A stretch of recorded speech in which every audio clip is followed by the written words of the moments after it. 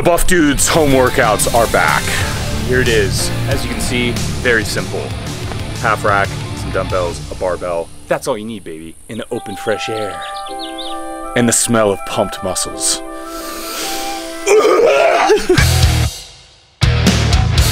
This is stage one of our newly released home gym plan. Pick it up, link in description, or just follow along. It's up to you. We're gonna be doing a push-pull. Today is going to be push. Here we go, we're getting started with squats. My reflections in your guys' skin. Just me flexing. Brandon's always there somewhere. Yeah. He's like Obi-Wan Brandon Obi. A big pushing movement.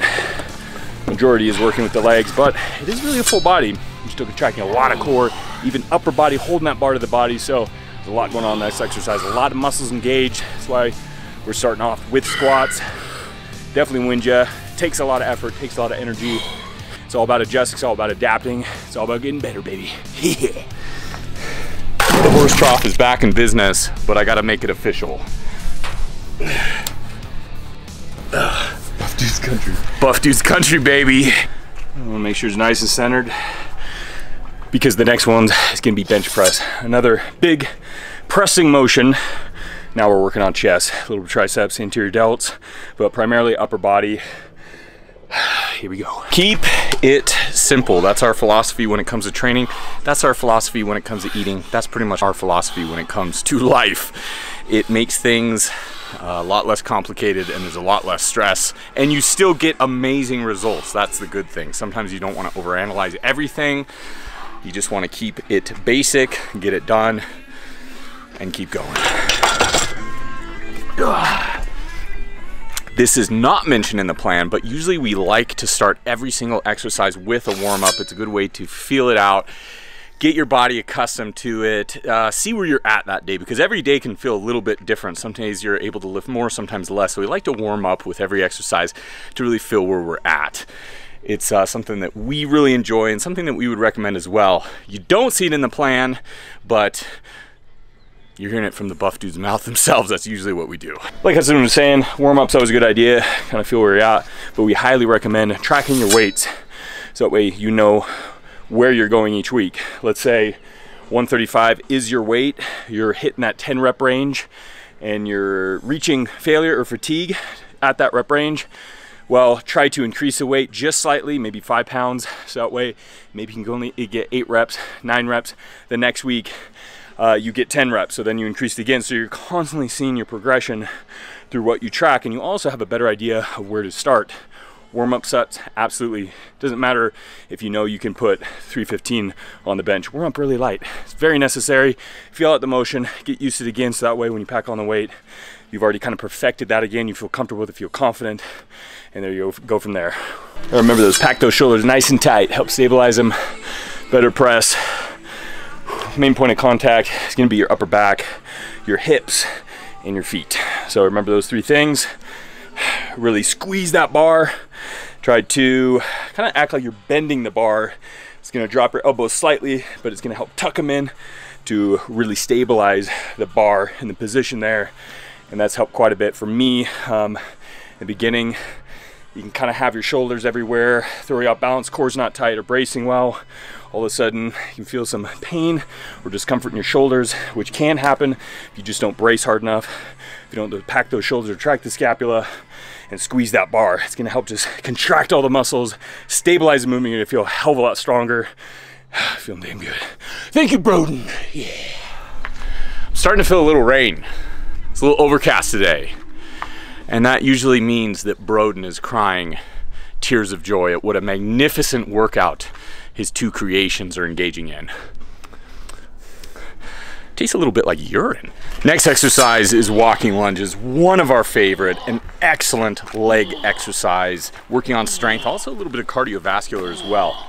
As you can see, we got this long gravel driveway. It's good, but it's not so good on the knees, so we're gonna be busting out some special equipment for this exercise. Oh yeah, comfortable. Streamlined, extremely effective. Yeah. There is something to be said for where you work out as well. I personally love the outdoor workouts. They make me feel so damn good. Get that fresh air. It's really that mind-muscle connection in so many ways, because if you feel good, chances are you're gonna have a really good workout. If you feel uncomfortable, if you get into a big, crowded, sweaty gym, a lot of times I've walked in the door and I've wanted to turn right back around and walked out. Of course, I've had a lot of good experiences in commercial gyms as well, but that really goes to show you your attitude or your surroundings can really influence your workout. So if you haven't done it, give it a shot. You may surprise yourself. Always felt pretty good with overhead pressing. Definitely one of my stronger lifts. I feel comfortable with it. Really helps is keeping the legs straight, locked out, but not loose. Really flexing and flexing the quads, your glutes, kind of pushing your glutes forward, extending your hips, and that'll help stabilize your lower body, but also really bracing your core with that lift will really help it. But you always got to get that nice pacing down your breathing. Deep breath, hold through the push, and then slowly exhale, but keeping a tight core as you lower it down. So, whew, damn good. Another big pushing motion, getting those shoulders. Oh yeah, baby. Wrapping up day one with ab rollouts, one of our favorite core exercises. Really easy setup here, as you can see, using the barbell. Of course, you want to use the round plates. Anything else, you're gonna have a little bit of a bad time. If you got like the hex plate, something like that. But it's just an amazing exercise. That wraps up day one. It's time to celebrate. But this is just the beginning. Tastes like victory. You are seeing the creation of a buff dude right before your very eyes. Yeah. Lesson number one, you need good music. What's your favorite song? Seek and Destroy. That is a really good workout song. You got him right. You have excellent taste. Grab your hands. Knees a little bit more bent. Yep, back straight. Back straight. Okay, it's like teaching our dad how to deadlift. It is pull day. Now the mechanics of the deadlift is not just pull. You do have to remember there's leg drive, specifically in the beginning of the lift. Once the bar is approaching around the knee area, that's when you really begin the pull. And this one is predominantly a posterior chain, and that's why usually it's considered more of a pulling exercise, because it's working on the hamstrings and the back. And with the back, you really want to tense the lats as much as you can to hold the bar really tight. And this is going to help contract the muscles that are stabilizing the movement. And that will help you not bend your back too much. So that way the back is straight, it's rigid, and it is able to really hold that weight and very stable and safe. So amazing exercise. That's why we're starting the pull day with the deadlift, baby. Yeah. You gotta enjoy the process. You don't wanna do anything that feels like a slog. Now more than ever, it seems like with so many fitness personalities online, a lot of them are trying to say this way is the only way. They're trying to discredit everyone else in the process. What we say, just do something that you yourself enjoy doing, because that way you're gonna make sure that you make it a lifestyle. It's not just something that you do a little bit, you hate every second of it. You wanna enjoy it, because we wanna be doing this when we're in our 60s, our 80s, hell, even if our 90s, if we make it that long. And why do something that long that you don't even enjoy? So, are you enjoying this right now, Brandon? No. Yeah, it's kind of hard to enjoy it, you know, like right after deadlift as you're trying to catch your breath, but it's the reward though, you know. It's hard as hell when you're doing it, but you know, because you're doing this, you're improving, you're making yourself better, and in the long run, you feel better. So yeah, you learn to love the pain. Pain is pleasure. Oh yeah, good old bent over rows. Probably one of the best for the back, other than maybe pull-ups, part of the golden 5. There's a few different ways you can do this. You can do it from a dead stop position, meaning that each rep starts from the floor. What you'll have to do is get a little bit more of a bent over position where your upper body is almost parallel with the floor. So depending on your flexibility, that can be kind of difficult, or if you're taller. So we're doing it from that constant tension. Instead of going all the way down the floor, we'll drop it down to get that full extension in the arms, feel a bit of stretch in the lats, and then pull it straight back up. What that does, it puts a little bit more contraction and tension in the lower back, but as long as you're safe, you're okay. And what I try to do and think about is keeping the bar mid-foot. So instead of bending over where the bar, at the edge of your toes, what this is gonna do is kind of wanna pull you forward, rounding the lower back.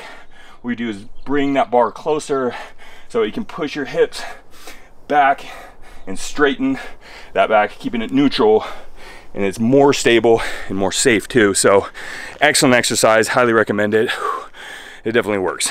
Some serious hamstring activation in those. What you'll notice on the way down, a very strict and difficult eccentric motion, meaning you're really trying to hold and elongate those muscles on the way down. So it's a negative motion there. So the hamstrings they're really trying to hold that position, but naturally it's very hard to hold your whole body weight. So they're gonna slowly lengthen, and then once you reach the bottom position, that's when you contract them. And a concentric contract, meaning they're shortening to bring your body up. So two big movements, which is the eccentric and concentric, both stressed a lot in this, and that's what makes it so effective. Great thing is, just body weight. Obviously, if you're very advanced, you can always add weight too, or if you're getting the hang of it, you can always add a band, you know, loop it around so you can kind of hold the band to help spot yourself. So you can do a lot with this exercise, and that's why we love it. Little dumbbell face pulls. Great variation of the cable face pulls, working on the posterior deltoids, also the trapezius. Good thing about the dumbbell, it's very adjustable, so depending on the width, also kind of position your hands, go overhand, you can kind of do more of a neutral grip so your thumbs are facing up. So kind of switch it up a little bit depending on how it feels for you and really how, you know, you're built, your morphology. So that's a good thing about dumbbells. Very adjustable, and that's why we're doing it with the dumbbells. Excellent exercise, feels damn good, baby. Suitcase carry, excellent core strengthening exercise. As you can tell, it's more of an isometric because you have to hold a position for a certain amount of time, and the time in this is going to be actually 10 meters one way, 10 meters the next after you switch sides there. And what you're doing is really activating the obliques because they're going to have to contract to pull the spine to center line and hold that position, but also a lot in the gluteus medius and minimus as well, because as you place yourself on one foot walking forward, those muscles in your glutes are gonna have to balance the hips out. So a lot going on in this exercise, as well as grip, your traps being contracted to stabilize the movement. Amazing exercise, highly recommended. Really helping to strengthen that core, which carries over into deadlifts, bench press, squats, anything really that you have to brace those muscles that surround the spine to help stabilize the spine and keep it nice and rigid and neutral. Day 3, we're back to push. We took a day off between the 4 days that it comprise stage 1. Give ourselves a little bit time to rest, recover. We're getting right back into it with front squats, putting a little bit more emphasis on your quads as you're gonna be more in a vertical position. And with this exercise, you kind of have to be, because as you notice, it's front loaded. So you have to make sure and stay vertical, because of course, if you lean forward too far, such as what you may do with a traditional squat, well, the bar is going to roll off. So stability plays a part. There's of course 2 ways of doing it. You can do it the standard way as you see me doing it now, or you could always do it the cross way like this. In my personal opinion, it's just an exercise that takes a while to get comfortable with. Some of them come really naturally. To me, this one took a little bit of practice. So of course, as always, if you're feeling a little unsure, you can always just practice with body weight, go into the bar, and then there's some other exercises as well if you're just not feeling this at all, such as goblet squats, which can be a great alternative. That's the grass, baby. Yeah. Lost you there for a second.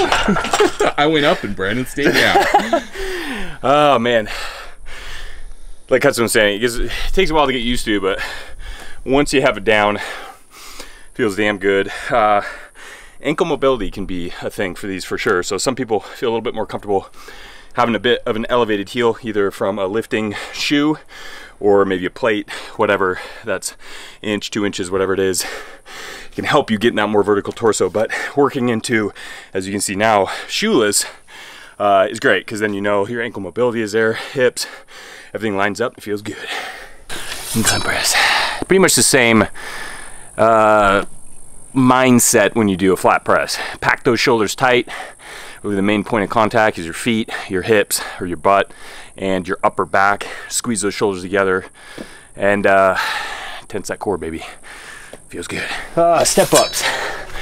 Unilateral motion, really concentrate on one leg, hitting the quads, the glutes, a little bit of that balance, stability for sure. You know, it's funny too, whenever you're doing exercises like this, typically you'll be like, it's all about my legs, that push, the contraction, quads, glutes. But sometimes you gotta think outside the box a little bit when you're performing something, especially like this. Yes, it's compound movement, meaning it's working the hip joint, the knee joint, but you're introducing dumbbells, you're grasping 2 dumbbells. So if you think about it, not just the legs, it's your grip, it's your upper back, because you're kind of squeezing the dumbbells tight with the traps to help stabilize and balance yourself. If it's just loose, it's gonna throw you out balance because you're not controlling the dumbbells. Squeeze your traps tight, squeeze the grip. It kind of reverberates down all the way up and down the body. So really thinking about all the muscles working together, because that's what's really happening, and especially compound movements. And that's really gonna help you out in the long run. And it definitely helps out with this. We're going old school, baby. Got the cutoff, we got the jorts, we got the sandals, or shoeless. You know, working out in the sun. This is what it's all about. Feels good. Just taking it back to its raw form. Dumbbells, barbells, shorty shorts, and no shoes, baby. Yeah. We're back to rollouts. Can't forget the core. That wraps up day 3 push.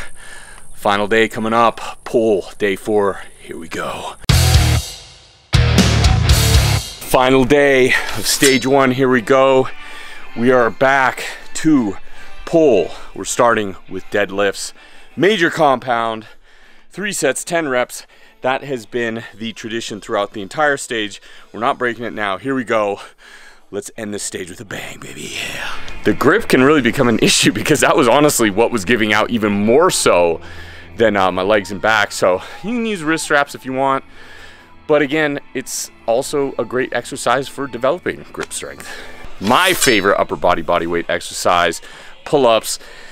We finally got to it, man. This is a tough one. So having a little trouble, of course, you can always do band assisted pull-ups. You wrap a band around the bar, put it around your knee. That can help out a lot. Of course, you can do negatives, jump into the top position, slowly let yourself down. There's also inverted rows. So a lot of options there. If the pull-up is still proving to be too much of a problem, but it's an exercise we highly recommend you have in your lifting regimen. It's done us a whole lot of favors in the past, and that's why we continue to implement it in all of our training programs. Finally, a really tall pull-up bar. You can actually pretty much get a nice stretch without touching the ground. That's pretty rare. Both over 6 feet, so nice to have this. Good activation, baby. Especially after deadlifts, really feeling these lats activate. Romanian deadlifts, a few things can go wrong in this. Trying to act like you're reaching for the floor. Not really your goal. Keep your shoulders back tight. You really want to squeeze your lats and really push your hips back, creating a small arch in your lower back, and this is going to create a hell of a lot more stretch in the hamstrings and glutes, and that's what you're really aiming for. It's not how low you can go as far as reaching the floor with the bar. It's really how much stretch you can create in your hamstrings on the eccentric motion, meaning you're bringing the barbell down in that full stretch, and then concentrically contracting, shortening your hamstrings to bring it up to the top position, squeeze, and then repeat. Excellent exercise for building that hamstring and glute strength. Sometimes you gotta dress the part. It helps out, gets that mental, psychological buffness going. Oh yeah! You know, and I have a particular bone to pick with Marvel Studios for not casting this man as the next Hercules. I mean, this guy was Kratos. He was Mario. But most importantly, he's a buff dude. Yeah!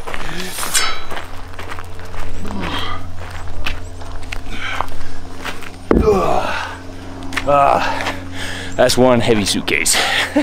I planned on wrapping up the end of stage 1 with a jump in the ice bath. The same one that is actually from Southern California, if any of you watch our original backyard workout videos. But that's what happens when you have kids. I guess they thought it might be fun to dump a whole bunch of dirt and rocks in it. So I got some kids to scold. So hope you enjoyed stage 1 of the home workout plan. See you next time. Yeah.